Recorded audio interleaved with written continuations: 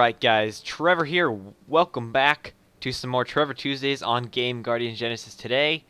We're going back to the zoo deck. Yes, I understand my first episode of Trevor Tuesdays was a zoo deck, but that deck is not good in this current meta. This deck is, during GVG, there's 120 new cards you can add to the zoo deck, but this one is from tempostorm.com. I'll put a link in the description. This is Gara's zoo deck for the pre-GVG meta, and I played it during this today and when GVG was released, and it did really well. I didn't have any problems with it. I only had maybe 1 or 2 losses, and that was because the dude had just the best combo in the world. But it has some features that will help you against a lot of big decks like Handlock and Ramp Druid and such of those things, even Paladin. So let's get right into the deck here. If we go into my collection, I just changed this is a previous episode, or a new episode soon, so we'll go back into the zoo. And here we go, guys. This is the deck, and now you see there are some expensive cards in here, and so you might be wondering, Trevor, why the heck, man? This zoo is supposed to be cheap, easy to get, and like super 100% fine, good to go, but I find it that this zoo deck is requiring some cards that, that need to be in here. So, let's get into the deck list now, shall we? So, pre-GVG, this was 0 mana Soulfire, but with Goblins vs. Gnomes releasing, they increased Soulfire to 1 mana, which still, the stats are still the same. They were really amazing before. They're still really good now. It's just 1 extra cost mana. Just to make sure that when you're playing Zoo, that you make sure that you're not, playing on your minions and you have no mana left, and you try playing Soulfire. You're like, oh crap, I don't have any more mana, and so don't screw yourself over. Make sure you play a little bit slower, and make sure that you have that 1 extra mana to play this card. Abusive Sergeant is really good, like I described, with some certain combos that you can do with the Big Game Hunter, which I'll talk about later. It's the most expensive card in this deck. Is that, say there is a 5, let's say there's a Ramp Druid or something, or even a Paladin. So let's say they play their legendary Tyrian Fordring, which is a 6/6 with Taunt and all this other crap. So what you do, you put Abusive Sergeant on it, and then it becomes an 8/6. But the Big Game Hunter destroys a minion with any attack of 7 or more. You can choose which one you want to kill, and so since it's an 8/6, you can kill the Tyrian with a 3 mana card. So 4 mana you can kill an 8/6, which is really insane, and you really don't have to use any of your minions. And also it's just a good card in general. Flame Imp, it's always a good card. Like I've used it in the past zoo deck, and so I've described it before. I don't need to really describe it again, but the battle cries deal 3 damage to your hero. It's a really good card, and it's a 1 mana 3/2, so what's better than that? Leper Gnome, it's a 1 mana 2/1. It's a really good card for its statistics, and I've described this before already. Undertaker, I think, is in my other zoo deck, I'm pretty sure, but this card you can get in Nax Ramus if you do I believe the military quarter, I'm pretty sure. So, when you get the Undertaker, you'll be able to do this deck. I don't think you can craft it. No, you can't craft it. So, the stats are insane with all the Death Rattle minions. Let's count those up. We have the Leper Gnome with the Haunted Creeper. We have the Egg. We have the Harvest Golem, and that's it. So, there's not as many as my last zoo deck showcase, but it's still a good card nonetheless, and you can get really good combos with it. Voidwalker, it's a 1 mana 1/3. It's only in this deck because you can combo it with like the Dark Iron Dwarf, the Fender of Argus, and the Abusive Sergeant. It's a really good card in general, and I believe it deserves to be in this deck. Direwolf Alpha, it's been in pretty much every zoo deck, even the new GVG meta. The Alpha is still making the cut into all the zoo decks that I've seen online, and so this card is just really good with its stats, and then the battle cry, or whatever you can call that, is able to combo with a lot of minions in this deck. Haunted Creeper, I've described this before. It combos with the Undertaker. The stats are insane. You can consider this as a 2 mana 1/4 with the Death Rattle.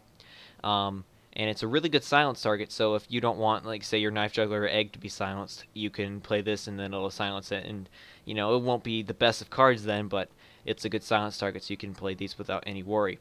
Ironbeak Owl, this is one of the cards that needed to be in here with the current meta,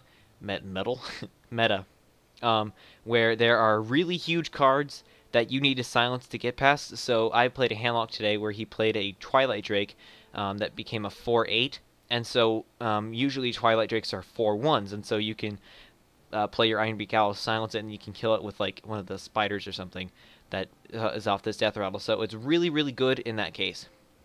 Otherwise, the stats are okay, but that's why it's in this deck, and that's why there's only one of them. Knife Juggler, it's in every zoo deck that I've seen. It's been making the cut for GVG this meta, and it's just a really good card in general. The stats are really good because it's a 2-mana 3/2, and the other thing, whatever, I can't remember, that's called the Battle Cry. I'll call it the Battle Cry for now. The Battle Cry is really good. The Nubian Egg, the Death Rattle is insane with the 4/4 Nubian. This was in my last zoo deck showcase. It's a 2-mana 0/2. You might be thinking, well, it's a 0/2, it has no attack, but you can use it with the Abusive Sergeant, the Defender of Argus, and the Dark Iron Dwarf to get some nice combos out of it. The Big Game Hunter. This is the final card that needs to be in this deck with the meta. Like I described, this thing can do some insane combos, and also just by itself, it can be really good. It's expensive. It costs 400 dust to craft, I know, but is worth it in the end. That's why there's only one in here. Harvest Golem, it combos with the Undertaker with the Death Rattle. It's a 3-mana 2/3. It's really good. It's also a mech now, so even if you wanted to, like, you wanted to combo it with some of the new mech cards and replace some, say, with, like, you can replace the Flame Imp with some other mech cards, like the Cogmaster, and you play this mech, and it, you know, you're in pretty good shape. The Dark Iron Dwarf, like I described, is very good already, and I really enjoy it in this deck. It's still making the cut, like I've mentioned before, in all the new GVG meta decks for Zoo, and the stats are insane. The Battle Cry is insane. Defender of Argus, always making the cut in every Zoo deck. The stats are terrible, I'll give you that, but the Battle Cry is really good because you can put it in between 2 minions and give it +1/+1 each. The Doom Guards is a necessity, like I described in my last zoo deck. It's always going to be in any zoo that you see. And finally, Lotheb. Let me just make sure. So you needed 1 Ironbeak Owl, 1 Big Game Hunter, and 1 Lotheb. Now, Miracle Rogue kind of fell out. Well, it did fall out. It did fall out of practice and use in the meta at all. I hardly even see it anymore, to where that Lotheb isn't very good. But if you play it on, like, say, turn 5 is a 5/5, and they try playing a spell, say you're facing a Druid and you have a really weak board, you can play Lotheb, and then they can't swipe your board anymore. So it's really good in that case, and also the stats are alright. But it's also earned via the Plague Quarter in Naxxramas, so if you haven't had that, it's a really good card to get then. And that's pretty much the deck list. Now let's go showing this deck in action.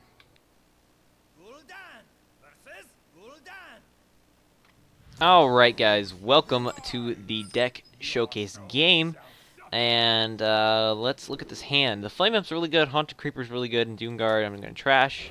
That's an easy, simple sleight of hand. Here we go. It's against another Warlock. Let's play Flame Imp for sure, turn 1.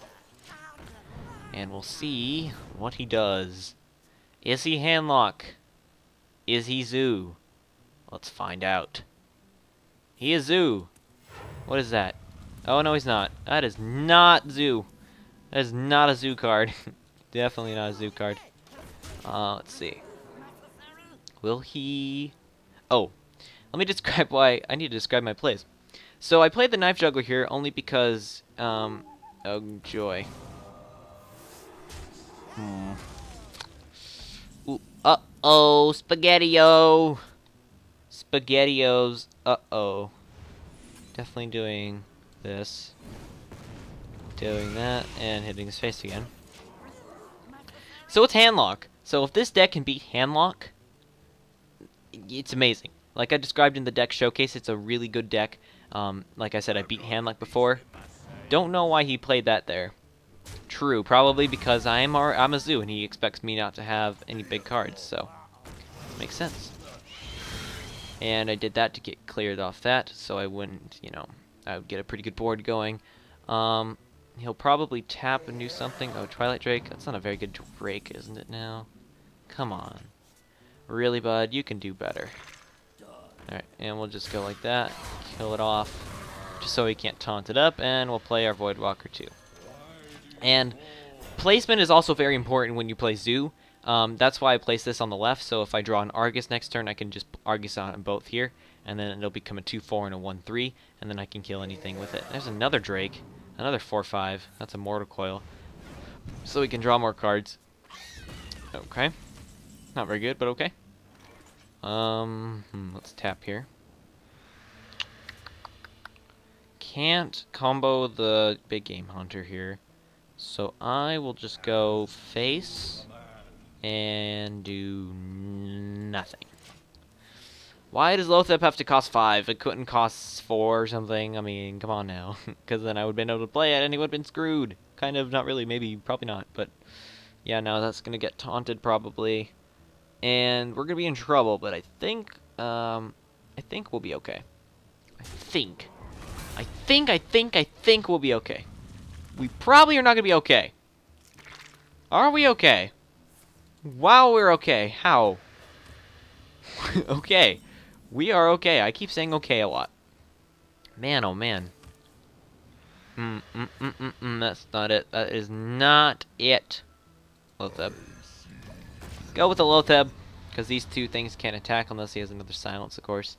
The spells probably didn't do much there, but I'm expecting Mountain Giant here, probably. Maybe some form of Soulfire. Molten Giant he can't do. He's gonna face. Wow. Okay. Wow. That's it, huh? That's it. That's all. We're done here. Cool. Wow, I can't do anything. Wow. I really need to kill this thing off, though. Man, we can't do anything. Let's tap. There's a Soulfire, finally. Goodness gracious. And, yep, we'll go here. With the Soulfire there. Okay, got rid of the wolf, that's fine. And we'll go with a taunt there. Alright, you heard me clap there. We're on 15 health, he's on 18. He's on plenty of health. He could play one Molten Giant here. Mountain Giant, oh, that's amazing. That is very good. Taunt him up. Oh, it's Soulfire, okay. Siphon Soul is gone, yay, good. Oh, double Soulfire, holy crap. Second Siphon Soul is gone. Wow. Here comes where the big game hunter's insane. Bam bam, bye bye, Molten Giant. Alright, we'll tap here. Good. And we'll go with the combos and insane plays. Alright. Now I think we have this game in the bag. I'm pretty sure we have this game in the bag. He hasn't played any taunts yet. So we could still Molten Giant and we'll be in trouble. I don't think he can Mountain Giant again, because he only has 2 other cards in there. He's in a pretty bad spot if he doesn't have Hellfire. If he has Hellfire, he pretty much wins the game, because I have no board and... yeah. Alright. Come on, pray for no Hellfire! Oh, we got the Mountain Giant. Molten Giant, my bad. I can sock today. Ooh. Oh! What? What is it? Silence! Oh! Was that it? Nope, that's not it. He doesn't have a taunt because he didn't place him right. Do we win? 4, 6, 8, 10, 11. Yes! We win! GG! GGG! GGG! GameGuardians Genesis. Thank you for watching this amazing Zoo deck. It beats Handlock. Zoo hardly beats Handlock. This thing beat Handlock. And it's because of that BGH and those silences. I didn't draw the owl until later, but that doesn't matter. We won anyway. Thank you for watching. The deck list will be in the description. I'm Trevor. This is Trevor Tuesdays. I'll see you later.